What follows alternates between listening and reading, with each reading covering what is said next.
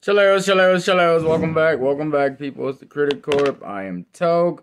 This is my review today on Walking Dead, The Ones Who Lived, episodes 3 and 4. Yeah, this shit's fucking, it was the best one, already. I'm already deeming it as the best one out of the, whole Walking Dead spin-off series as far as for Dead City and Daryl Dixon. Daryl Dixon one was fire, don't get me wrong. I love that it was fucking, this nigga was in France and whatnot and all that shit, but this one it's so sentimental and it touches my heart episode by episode. Just warms the soul seeing Rick and Michonne reunited finally after so long. Sorry guys, got a lipsters in. But yeah, man. This shit, it's pretty much damn near to the end, because I know they do 6 episodes with these spin-off ones. So we got two more left. And yeah, I feel like this shit's just begun with their journey, with Rick and Michonne's journey. Rick's he's really trying his hardest to break it to Michonne that he's not the man he once was, man, and he's a broken man now, and all that he really wants is to make sure that she makes it back, alive to the kids, for one, and for two, just that her and the kids and everyone else back at home are safe. And he feels the only way that is going to happen is if he stays, if he, as the fucking commander or whatever, or sergeant, whatever, of the CRM.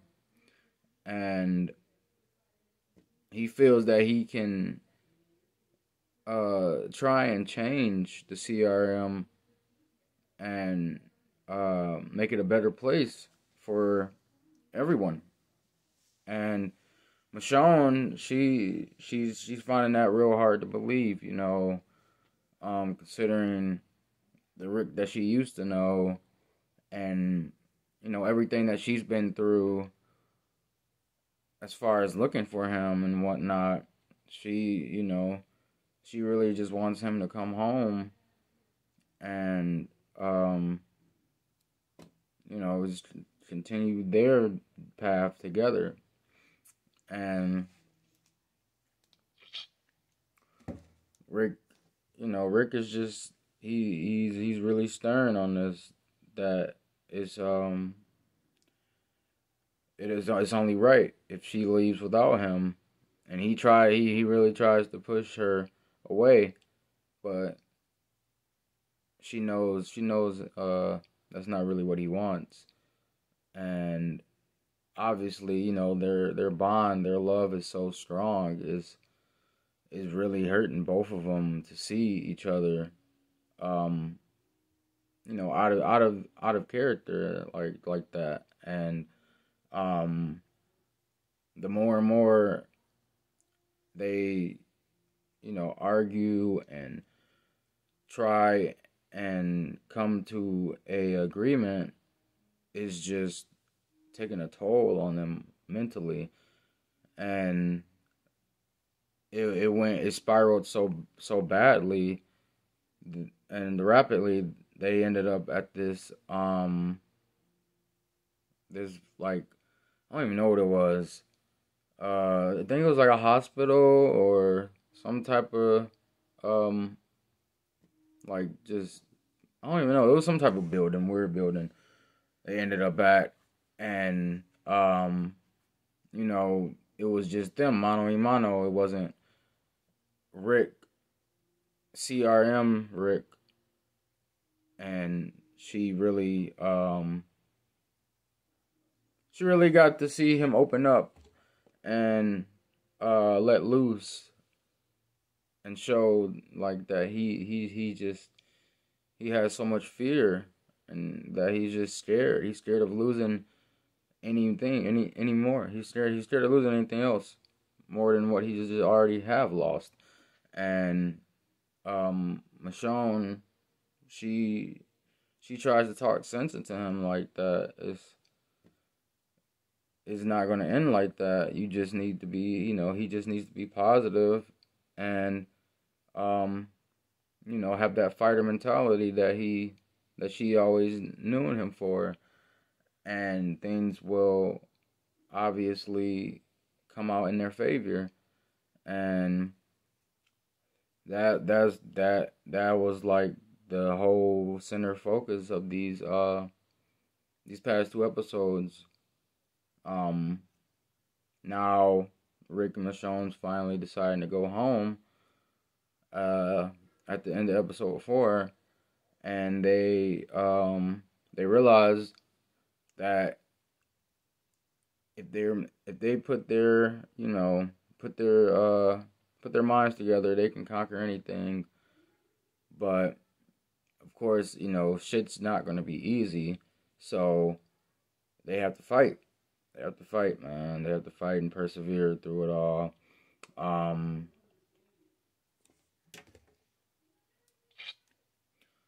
and figure out a game plan for when they do get back home. Because Jadis, bitch ass, is their big dilemma. She knows everything about them.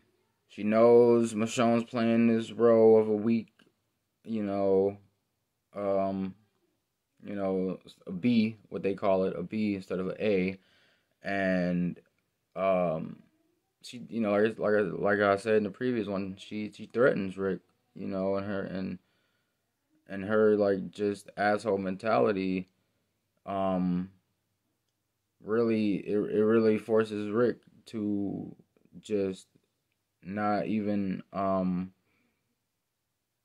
not even think twice about his actions and just automatically go into you know a shell of a man, just broken and scared and deep ass fear of the outcome.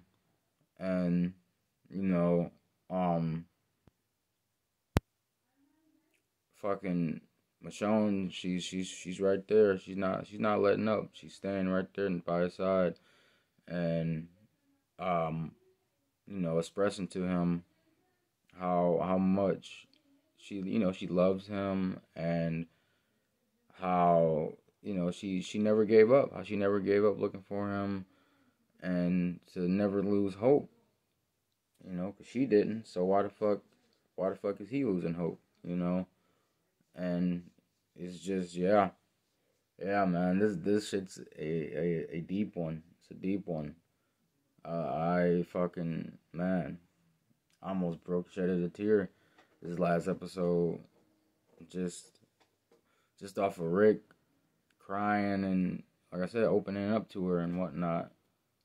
So yeah, man.